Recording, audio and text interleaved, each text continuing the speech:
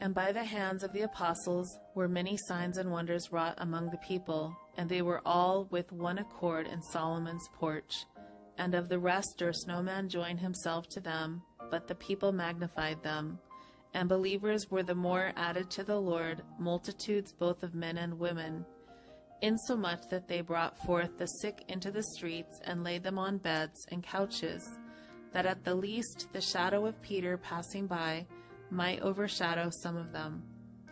There came also a multitude out of the cities round about unto Jerusalem, bringing sick folk, and them which were vexed with unclean spirits, and they were healed, every one.